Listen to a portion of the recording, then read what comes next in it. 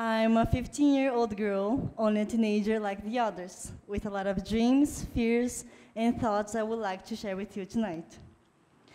Have you ever felt inferior to someone only because you thought that person is more beautiful than you somehow? Don't have to tell me, just think about it. Let me tell you something about those people considered beautiful. They have their insecurities too. We all have to deal with aesthetic pressures every day. There are a lot of beauty standards the society wants us to follow, but it's not possible to follow them, simply because they're not the real world.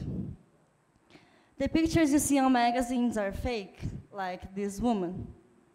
That's how she really is. And that's the picture which was published.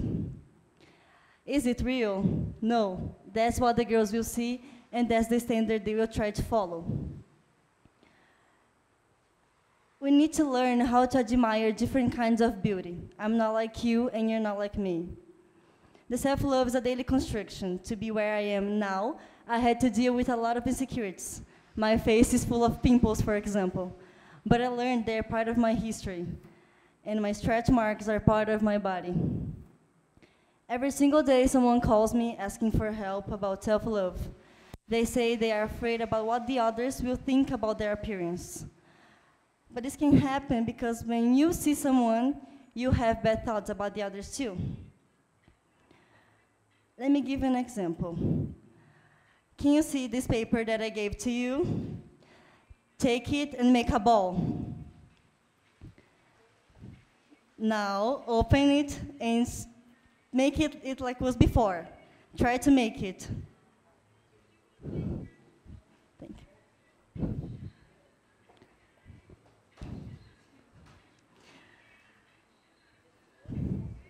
Can you see? That's impossible. When you make fun of someone, that's how the people will feel. Many times we think the person doesn't care, but it hurts.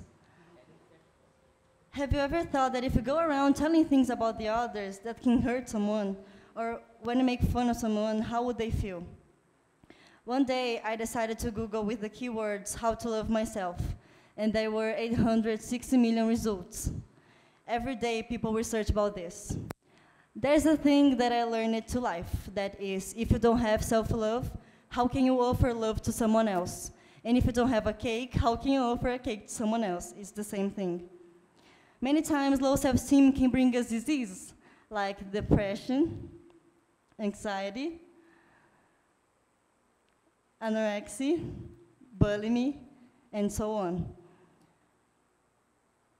To have self-love doesn't mean that you must love yourself all the time.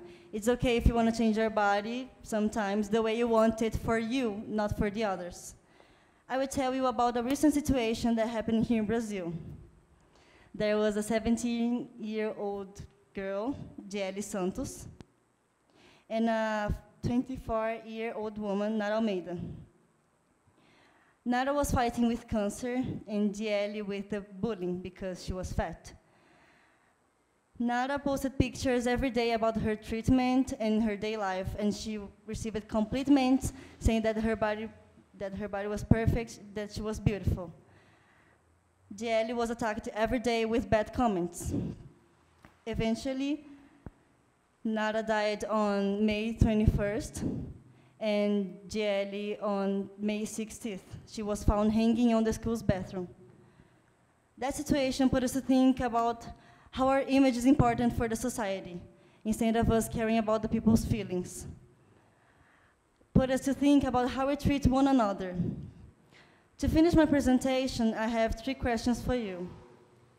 Do you want to kill someone with bad comments? Do you want to be murdered by someone with bad comments? Or do you want just to be you and make the difference for the world? Thank you.